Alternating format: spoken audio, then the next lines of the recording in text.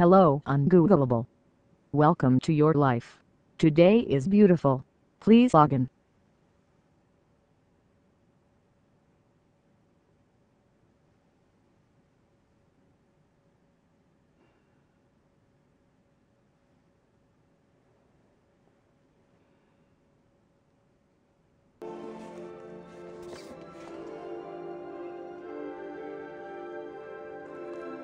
I have hemophilia and received one of those bad batches. I got RIV and Hep C when I was 5. The only good news from it was that I'm one of the lucky few that is non-progressive. So I'm stuck at just barely testing positive. I'm now in my late 30s. I used to go to hemophilia summer camps, where easily 10 or so out of 30 would be dead by the following year. You'd wait around on the first day to see who would show up/be alive. After the first output of camp, they would announce the former camp as that died the previous year. Also, I'm one of the few who knows how much their life is worth. There was a class action suit against the government and the drug companies. I got $150,000. I have no social life to speak of. I came from a small town. And back when Ryan White was being ostracized, I quickly decided not to tell anyone. Not that it mattered.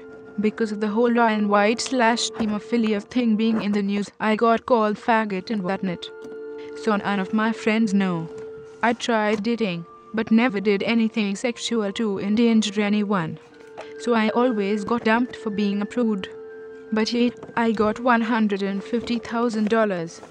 So it is totally worth the dope that signed up for the class action suit. Yes, I think some gambled and tried suing on their own, but went up against a phalanx of corporate lawyers.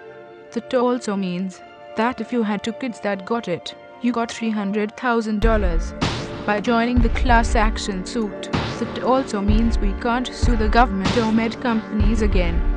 I know personally of entire families decimated by it. For instance, fathers hemophiliacs who didn't have a clue they had HIV until it was too late and passed it on to wives. Or a woman who had 2 brothers, and all 3 of her sons who all had hemophilia that died from HIV. There aren't a lot of hemophiliacs out there to begin with, so it's kind of a small community. You meet people in regional or national meetings/conferences.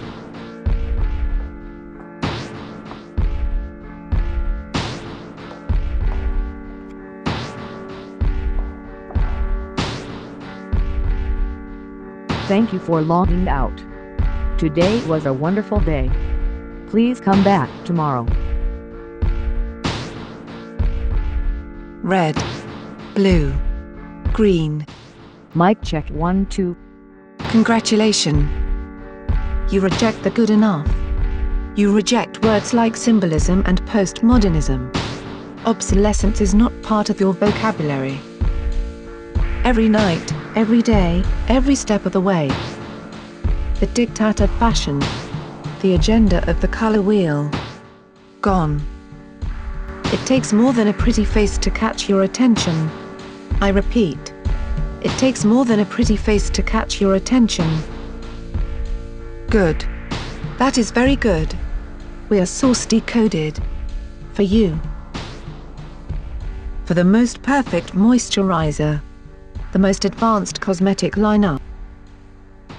Scientifically proven, scientifically tested. For you. Congratulations. Calibration completed.